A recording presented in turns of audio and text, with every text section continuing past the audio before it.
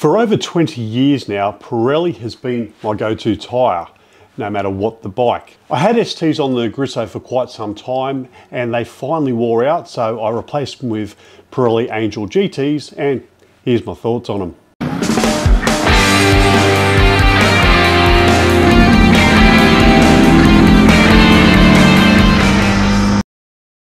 Hey everyone, welcome to Roads of Oz. My name is Matt, and on this episode we're talking about Pirelli's Angel GT. Not to be mistaken for the Pirelli Angel GT2s, but the GTs. Now, it gets a bit confusing, but what Pirelli are doing lately is when they release a tyre, they're still manufacturing the previous tyre. You've got one similar tyre in three different types for Pirelli. You've got Pirelli's STs, which is their previous GTs.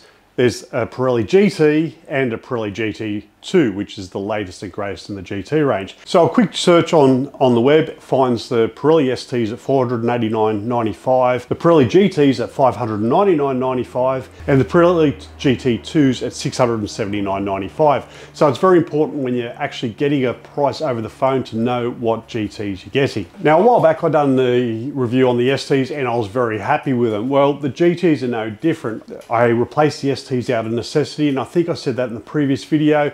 I got caught, I'd wore the STs down too far. And top tip, if once you get to the wear nub on the tyre indicator, get it changed. It wears away really quickly afterwards. I was stuck up at Singleton and the only thing they had available was the GT, so I fit the GT on the rear, and a few weeks later I swapped out the ST for the GT on the front. The Pirelli Angel GT was a fantastic tyre. I took it touring, I took it on the track, and it performed extremely well. More than capable for my ability and also the bike's capability. And as we all know, the bike is generally much higher than your own capability. No issue, no slip, no problem. In the wet, they were very good. They felt very steady on the road, and the wear I got out of the GTs was quite good, and we're going to talk about that and are they better value than the STs. When I'd done my big trip to Tassie, I rode down to Melbourne and I still had the Pirelli Angel GTs on them, and I put them through absolute hell. Now, the reason I changed them over was because I was doing a track day at Phillip Island and I wanted some very good tread. Now, the GTs are good tread, but they were getting close to the wear limit, and I didn't want to get knocked back by the scrutineers on the track day, or worse still, just shred the tyres down to nothing and then not be able to swap them out. So I got ahead of it for a change and changed them early. As I said, the GTs, I'd put about 12,000 kilometers on them. They probably had another 2,000 to 3,000 in them if I rode conservatively. And like I say, it depends on a number of factors: your riding style, the bike. What I mean by that is the power and the weight. They all contribute to the wear and tear on the bike. Also, if you maintain them, keep them at the right tire pressure.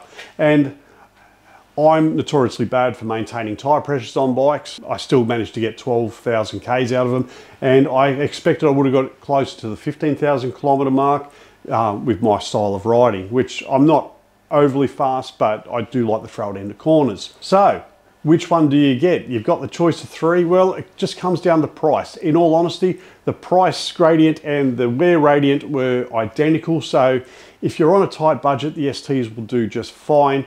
If you've got a bit of extra cash and you want to get a bit of longer life out of the tyres, definitely go the GTs, and I expect the GT2s are just that little bit better.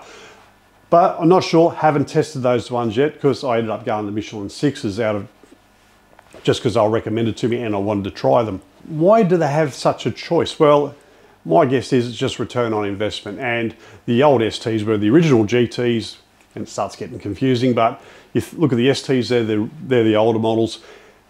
They're still making money, and I imagine they will keep producing them till they're no longer economical to produce. That will either be due to the price getting pushed down because of better developed tyres, or the machinery will be due for renewal that makes the tyres, and that's when they'll eventually drop the range. Now, like I said, there's nothing wrong with the STs. I can't recommend them high enough, especially if you're on a budget. And if you're on a bit of a tight budget, they would be the tyres I'd be going for.